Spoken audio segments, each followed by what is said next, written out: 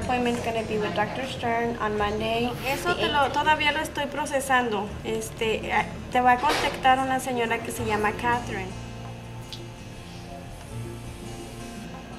Entonces voy a ir a ponerle. The whole idea of today is to talk about high blood pressure. In the olden days, or in some, out in the country, people had to exercise a lot. And so one of the things that we're trying to get people to do is to get physically active at least a half an hour every day.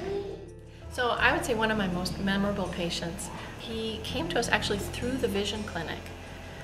He had come because his eyes weren't quite right, and they saw that just horrible changes in his retinas related to diabetes. He didn't even know he really had diabetes until that point. So when I met him, his blood sugars were out of control. He had unhealed weeping sores on his legs. At this point, 2 years later, he's seen here only every 6 months. His skin is clear. He remains employed. He had laser surgery through the vision clinic that's enabling him to see better and gets regular checkups. And his diabetes is completely under control with some very simple, inexpensive medications. We're helping people with medical problems like diabetes. Does anybody know what diabetes is? Does anybody have a family member with diabetes? I wanted to be doing something where I was helping people with my own 2 hands, really helping someone directly. I wanted to be proud of what I did at the end of the day. Feeling that leading of the Holy Spirit to pray for a patient, to pray with a patient.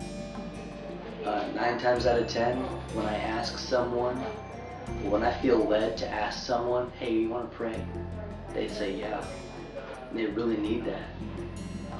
More than medicine, more than heart, stethoscope and all of that. They need prayer.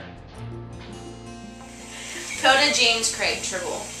He is my whole world. So she came in requesting a pregnancy test and actually was determined to get an abortion after her test was confirmed positive, and she was asking for a referral to Planned Parenthood for an abortion. And I told her that we couldn't do it, and we prayed with her. Dr. Dugal also talked to her about it, and she left, and Dr. Dugal and I prayed. And I think it was within a few days that she called and said that she wasn't going to go through it and she was going to have her baby. And here he is.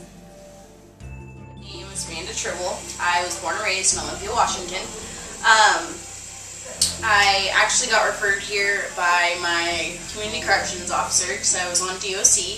DOC is Department of Corrections. I'm a 5-time convicted felon. I got sent to prison. When I got out of prison, I got pregnant. All my stuff's drug related. I was using meth really bad, and it got me sent to prison. And when I got out of prison, I got pregnant with him, and he actually saved me from relapsing. He kept me, because I didn't think that it was fair for a child to have to go through any of that. He actually kept me from using. He kept me sober because he was in my stomach, and then after that, he kept me sober for a while. I had a small bump in the road. I relapsed for 3 days a few months ago, and it was only for 3 days, and I couldn't be around him for 8. Like, I wouldn't take myself around him because I didn't want it coming out of my system, and I hated it. I absolutely hated it. I've never felt so much sadness in my life to ever not be without my kid. And so I got him back, and I'm doing good. I started college last quarter at SPSCC, full-time student. I want to do the culinary arts program, but they have a year-long waiting list, so right now I'm doing an AA, and then I will switch my degree to a culinary arts program. A very great ending to a story, but an even better beginning.